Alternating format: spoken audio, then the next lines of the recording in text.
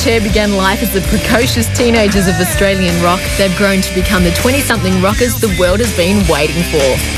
We formed the band in 1992, I think, and me and Ben were just playing around, just jamming and doing the Elvis songs and that.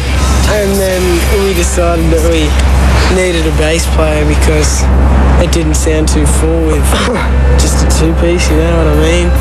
So we got him and then we started writing some songs.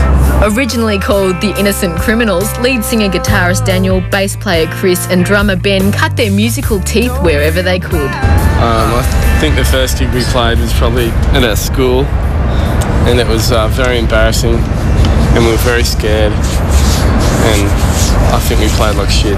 Can I say shit?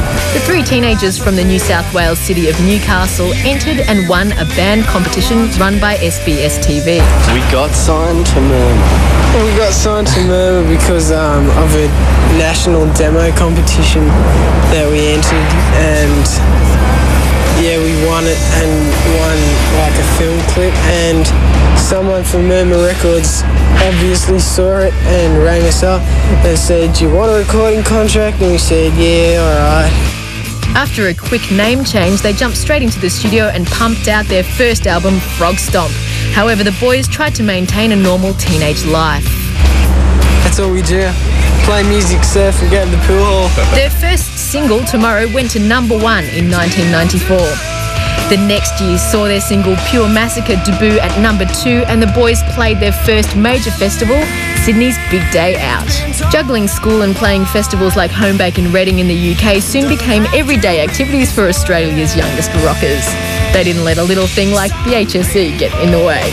I'm going to study a little bit, not like for ages and ages, you know, a few hours for each subject. The band built on their success with Freak Show, which saw them reach beyond their teen grunge roots with singles like Freak, Cemetery and Abuse Me.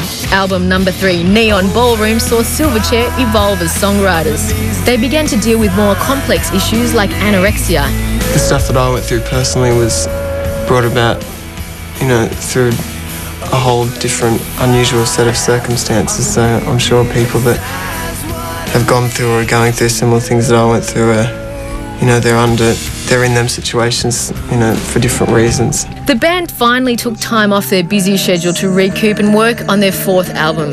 In the downtime, Daniel teamed up with DJ Paul Mac for the aptly titled project, I Can't Believe It's Not Rock. It was good to just get on a different path for a while and have some fun doing something that there wasn't necessarily the pressure that's involved in writing something for Silverchair. After their time off, they returned to the studio at the end of 2001 to start work on Diorama. I'd say it would be a little rusty. Yeah. I've been in the studio for a month and a half or something. But it doesn't take long to get back into it, just a week of rehearsal and then you're back in the zone. And as maturing songwriters, what hidden depths can be found in their songs? Yeah, there's lots of messages, like really good lentil soups if you play the album backwards.